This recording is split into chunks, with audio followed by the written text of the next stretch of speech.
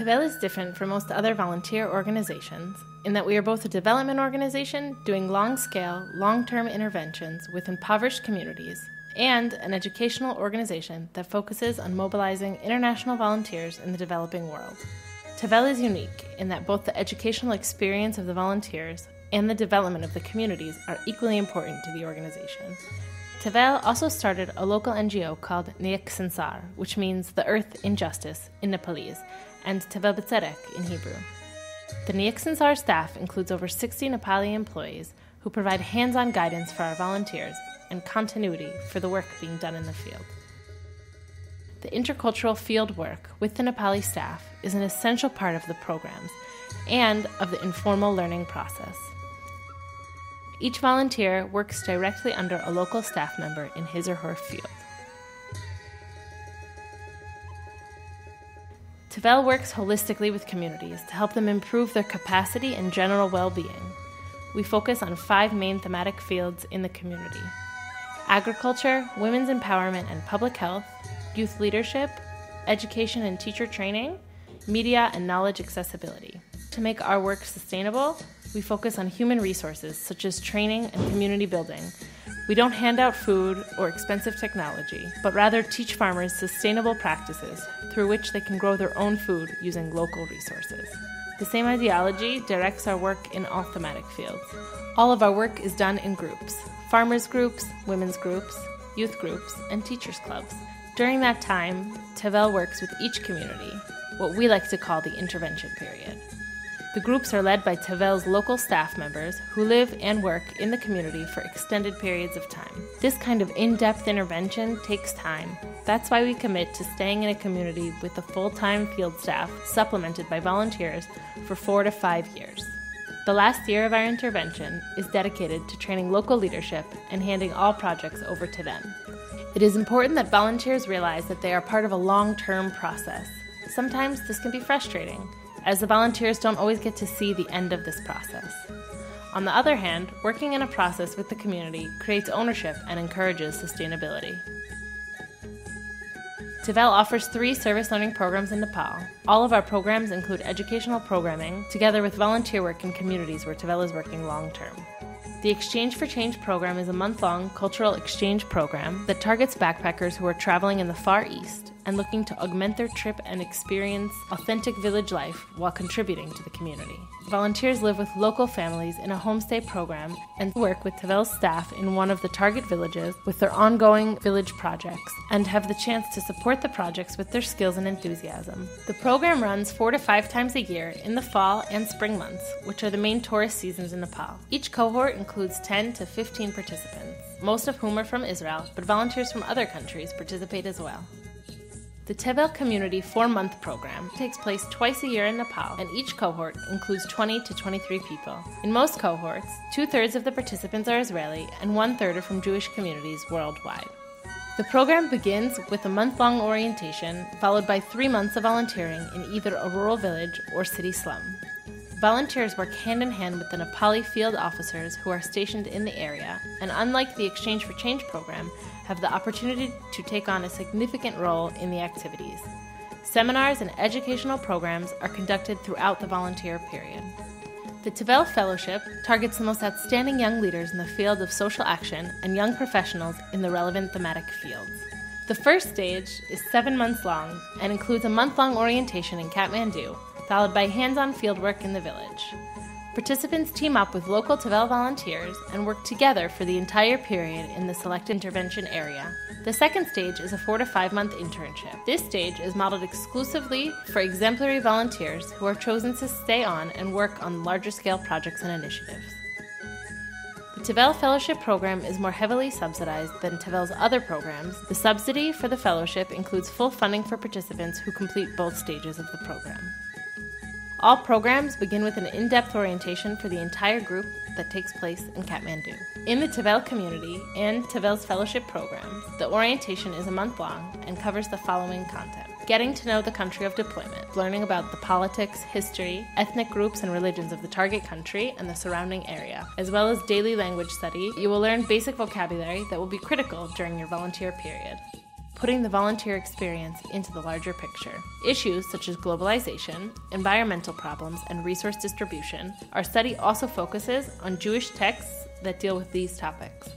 Professional training in the thematic field that they are assigned to. Content is relayed by the local thematic coordinators in each field who provide both theoretical knowledge as well as the local context and background on the ongoing programs in the field. Tevel's programs all focus on the group experience. During the orientation, group building activities help create a positive group dynamic that is critical to the volunteer experience. In the Tevel Fellowship, where Nepali volunteers are part of the group, an emphasis is placed upon intercultural work and on gaining a deeper understanding of each other's cultures. After the orientation, educational seminars are conducted every 3 to 4 weeks. Oftentimes, the seminars include group celebrations of Jewish holidays. Each service learning program has a group leader. It is his or her job to run the orientation and educational programs, as well as to help facilitate the volunteer experience. Please come prepared to work with the group leaders and realize that their job is critical to the program's success. Towards the end of the orientation in the Tevel Community and Tevel Fellowship programs, the group is split twice. The first split is into thematic groups. Volunteers can make requests, but the final decision regarding thematic placement is made by the educational staff to ensure a balanced division between all fields. The second split is by geographic location. Each Tevel Fellowship cohort is divided into 2 groups, both in rural village areas. Each cohort of the Tevel community is split into 3 geographic subgroups, 2 in rural villages and 1 in a city slum.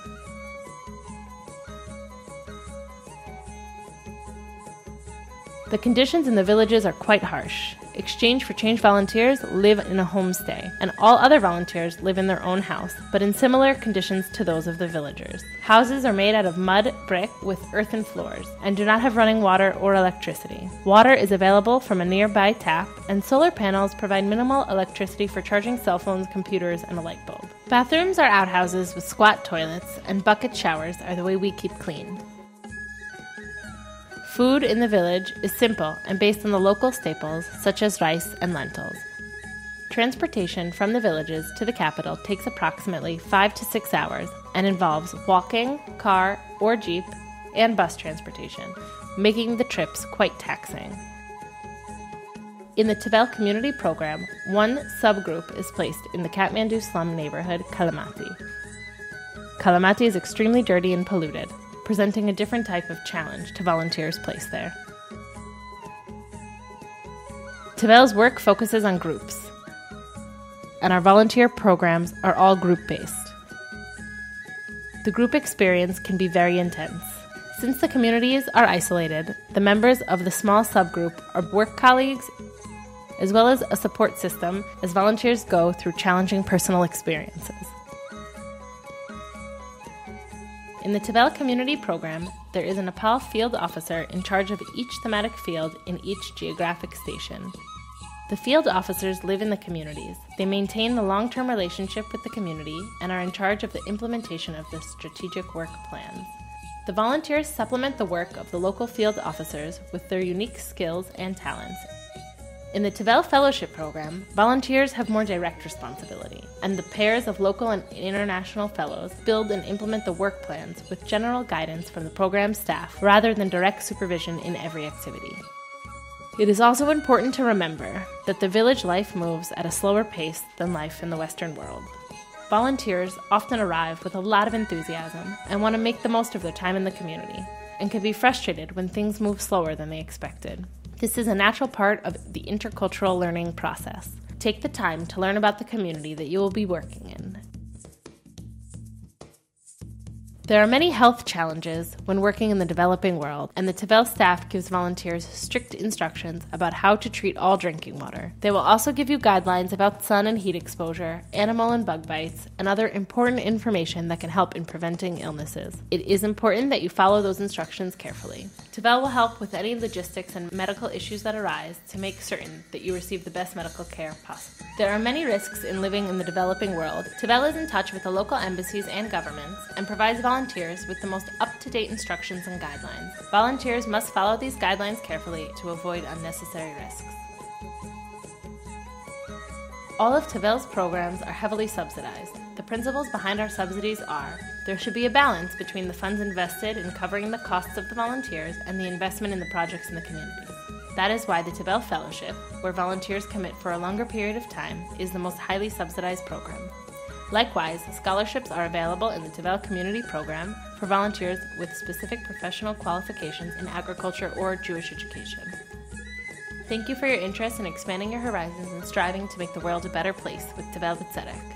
For more information, check out Tevel on Facebook, YouTube, and Twitter, as well as our website and blog.